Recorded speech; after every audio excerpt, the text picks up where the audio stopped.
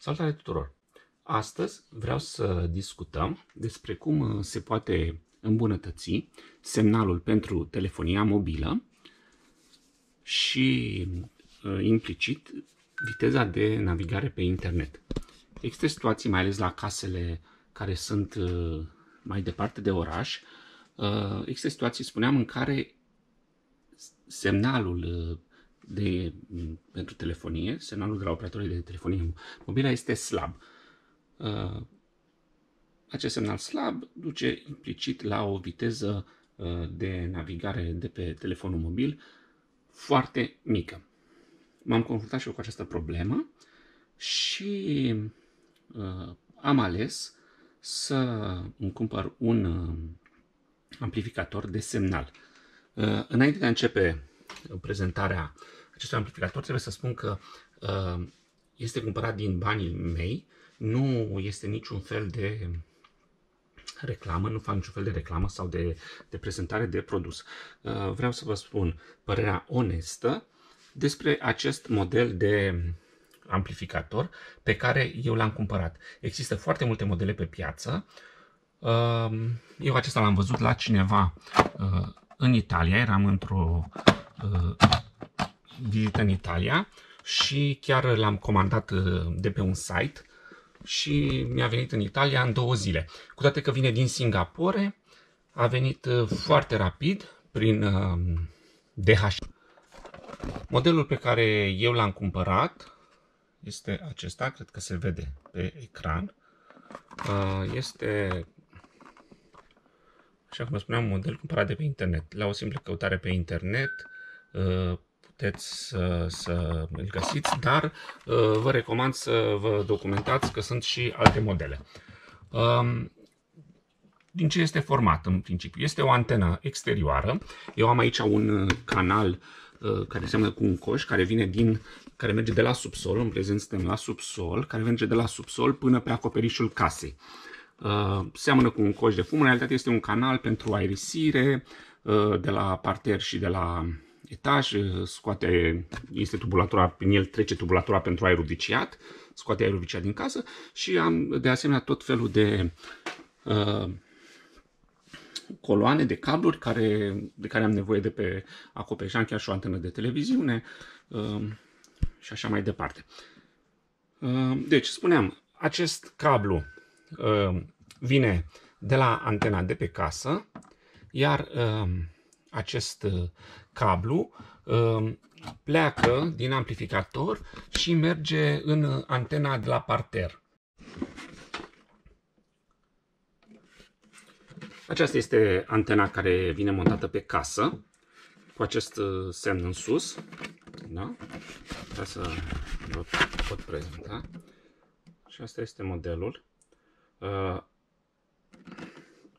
Din păcate, cea care vine înăuntru deja am montat-o. O să urcăm acum să vă arăt și antena din casă. Pentru moment o să-l scot din priză pentru a face un test, să vedem calitatea semnalului fără amplificator. După care o să revin, o să-l bag în priză și o să vedem calitatea semnalului după ce funcționează amplificatorul. Înainte de a începe testarea semnalului, vă prezint antena din casă. Da? Aceasta este. Ea este bine să fie pusă pe tavan, conform indicațiilor primite de la producător.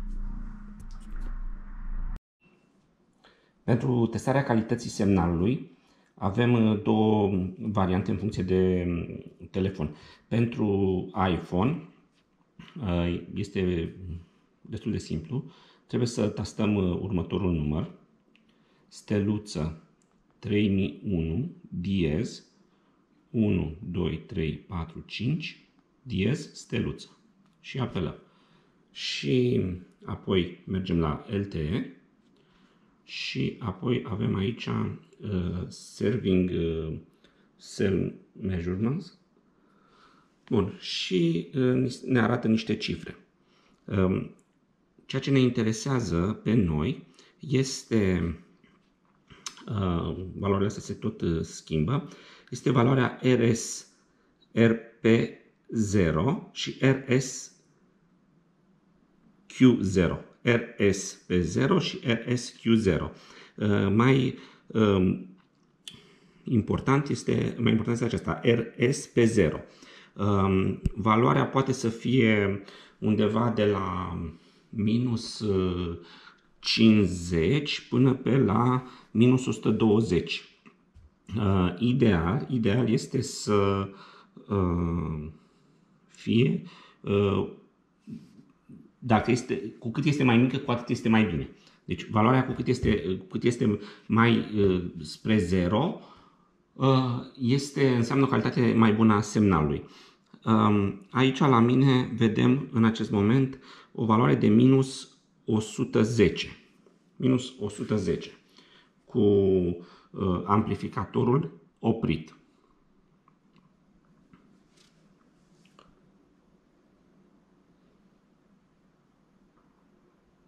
Minus 110, minus 109.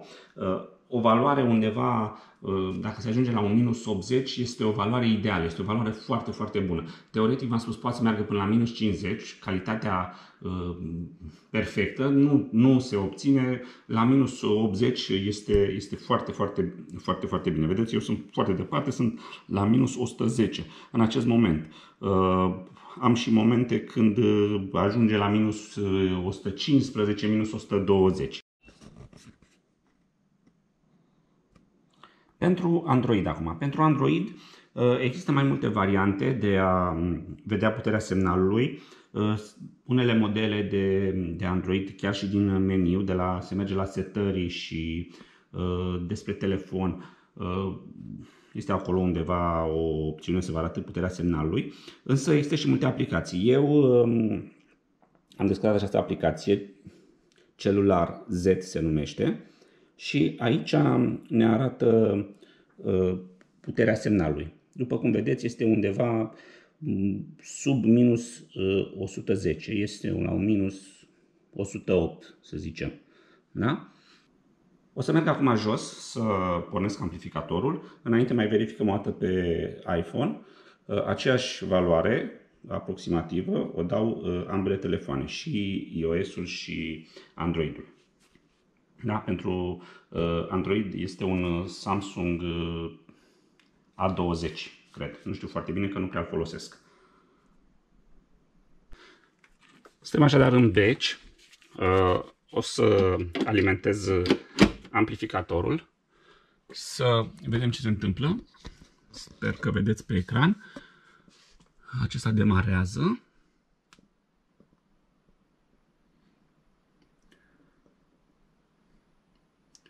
Și iată, începe să arate puterea amplificată.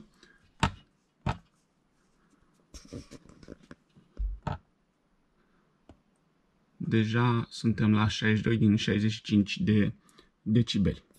Haideți să mergem la parter să vedem rezultatul efectiv măsurat de telefoane.